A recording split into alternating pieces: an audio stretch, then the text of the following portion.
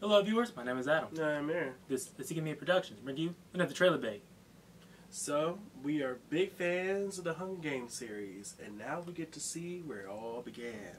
Well, one of the earlier stories set in the universe. That's true. The Ballad of Songbirds and Snakes is the story of Pretty the future much, Pan-Am President Cornelius Snow. Exactly. It's his story, his origins of how he became the tyrannical dictator he was during Katniss's time, and this is his humble beginnings. Now, after the previous Hunger Games series of films were released, the young adult genre actually kind of like fall to the wayside as far as theatrical releases go. This is so true. Instead, after that period, they actually started adapting the young adult fantasy stories into TV shows. We're talking about like the Shannara Chronicles, Shadow and Bone. That's a good one. But either way, only with those particular series, it was just like sprinkles here and there. It wasn't nearly as great as it was, or as big as they originally had become. You know, when the Hunger Games was out, and then you had also, was it the Divergent series? That failed. Exactly, that one completely crashed and burned. Only really the Hunger Games really got stood the test of time, and let's hope that they still got some, some gas in the tank in order to continue to keep the ball moving. Especially since 2023's holiday season is pretty stacked. Oh, there's so much competition out there. Yeah, it's one for Disney, one where they're all coming after it. So, exactly. Is there space for another young adult fantasy series in the theatrical realm? Fingers crossed.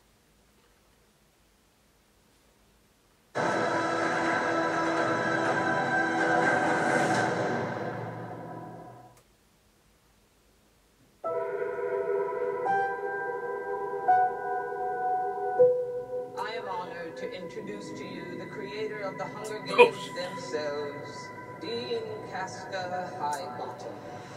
Catch these hands. I have summoned you all here for the 10th annual reaping ceremony, in which we choose 2 children from each district to fight to the death in the Hunger Games. From District 12, Lucy Gray-Bear. There has been a change this year. As a mentor, Mr. Snow, your role is to turn these children into spectacles, not survivors. What does my mentor do besides bring me roses? I do my best to take care of you. You really want to take care of me in that arena?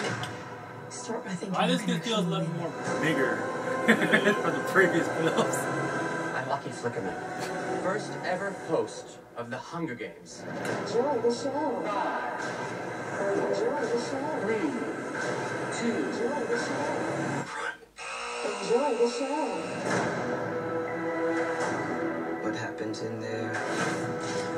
Filled with the terror of becoming prey. See how quickly we become predator? See how quickly civilization disappears?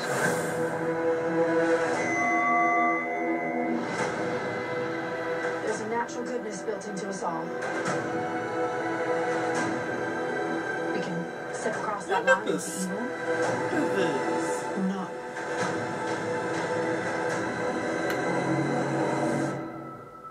You hear that, boy? It's the sound of snow falling.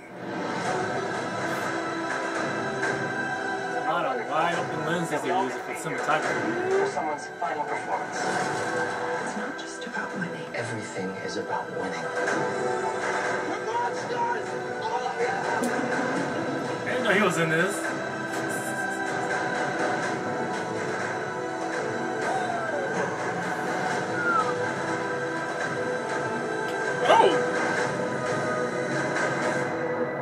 It's the things we love most that destroy us. Feels always out for 12. Screw this in particular district. Yeah. Okay. You know what? Okay. You know, in a lot of ways, like one of the strongest franchises you can compare, or at least visually compare the Hunger Games 2 with Star Wars. Yeah, very much. Is when you look at the Peacekeepers and the way the Dictatorials, the Empire fascism. Yeah. And the mere fact that this feels much more bigger in scope, especially as far as the visuals, because like when the Star Wars did the prequels, basically everything was a lot more grander and pristine. Yeah, it almost always, if you felt like, at least where the Star Wars is concerned, especially when you look back at the storylines that's dealing with the prequels, you've got to feel a sense of where, you know, how things were before everything went to hell. And then with this, you see exactly just how... Well, this is still post-apocalyptic. Exactly. It's a dystopian series. It's always been a dystopian series. But you could definitely see the bits and cracks. I could see how Panem came to be, you know, to where it was in Katniss's age. Yeah. So... And let's right off the bat. Some of the casting for this is some surprises. Viola Davis looks like she's going to be taking all the good lines. It looks like. Well, her and Peter Dinklage, I would say. So, I mean, those two right there off the bat, you know darn well they're coming to play. But the only person I'm really concerned for in this role is the one who's playing the lead female.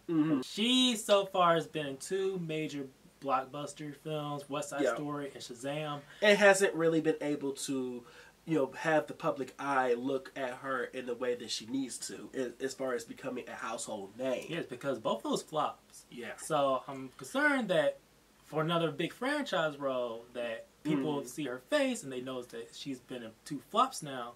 I hope, let's put it this way, let's put good vibes out there. I hope that in this particular story, in this film, she's going to be able to make it her own and definitely rise. Because she is a good actress, but, you know, sometimes that doesn't always be the case. But as, you know, for a first look, for a first trailer, and getting us a taste of what is to come, I'm psyched.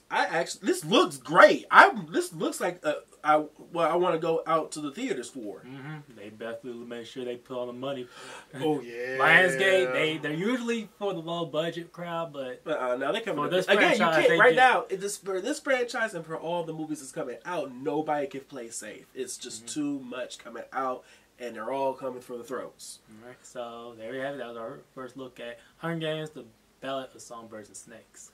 As always, please like, share, and subscribe, and hit the bell down there at the bottom for notifications. We want to hear from you. Are you a fan of the Hunger Games series? Are you psyched out as much as we are to go watch this? Let us know. Also, look at our social media outlets of Twitter, Facebook, and Instagram for content we don't necessarily post on this channel because of the time and place. Can't really put them all on. That's so true. So, my name is Adam. I'm here.